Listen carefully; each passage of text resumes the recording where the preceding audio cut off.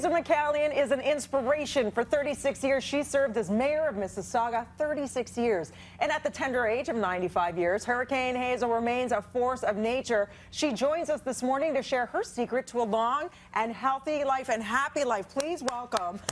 I still want to call you Mayor Hazel. You're always Mayor Hazel to me. Do you miss being mayor of Mississauga? Not really, because I wondered how I would adjust to not being mayor. But I have such interesting jobs with the hospital, university, Sheridan College, Rivera Retirement, and I'm on a couple of boards. I'm busy every day, and with the Ontario Women's Hockey Association. I mean, I don't have any time on my hands. You told me last night you didn't, last week you didn't have one dinner at your house because you were so busy going from function to function. Exactly. You know, even though I'm not mayor, I'm invited to many of the city functions, and I enjoy it, meeting the people, because I love to be with people. Is that part of the secret, do you think, to being so amazing at 95 and having such vitality, is staying active in the community? Oh, very. I mean, you got to stay active physically as well as mentally, and going out and meeting people and discussing the issues, whether they're political or what's going on in the community, keeps you active. And you, of course, are such a role model to all of us women, doing what you did so well for so long and continue to do in the political realm. What do you think of the fact that we're one night away from potentially seeing the first female president of the United States of America? Well, I think this election in the United States, I think it's the best show in town.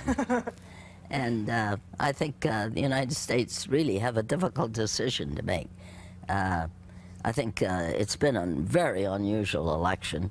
And I guess tonight they'll make a decision. I think it's a tough decision for the United States to make between Trump and Clinton. It would be nice, as you and I, as women, for the first president, that a woman be elected for the first time as president of the United States.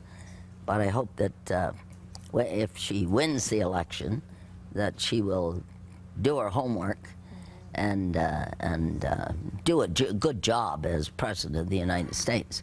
Of course, the President of the United States doesn't have that much authority. It's the two houses that really determines. I think Obama came in with great ideas and was well received by the people of the United States, but he never could get his program implemented because of the two houses. And I love that you say at the end of the day we have to remain positive no matter what the outcome, because the country has never been more divided. And that's one thing that is threaded through your life, is be positive, be active, go with the flow when it comes to changes. And you actually have a talk happening this Thursday for Women's College Hospital. Yes. And you're encouraging women to come on down and hear you speak about how to succeed and thrive as women in work and at home. Well, you know, the history of the Women's College is fascinating. There's a college that was formed because women doctors were not allowed to work at, or not accepted at the hospitals. So what did they do? As many women have done over the years, start their own hospital so that they could operate. My two children were born at Women's College. And what is so special about Women's College is the research they're doing. That is, obviously, clearly indicates that not enough research has been done about women's health. And they are, I think, turning a fantastic research program into helping women for the future. Women's College is unusual. It's the only college, only hospital of its in Canada that is doing research for women's health. I think it's fantastic. It really is, you're right. It's a pillar, for sure, for the community, for the world. And so are you. Thank you so much. We have so much to learn from you. It's too short. I could talk to you all day, but make sure you can hear more words of wisdom from Hazel McCallion at Women for Women, the event in support of Women's College Hospital Foundation this Thursday at the Royal York. For more information and tickets, go to breakfasttelevision.ca. Thank you so much for being here. Tomorrow morning is going to be interesting, or rather the next morning will be interesting. Cav, right now over to you with more on all things elections and such.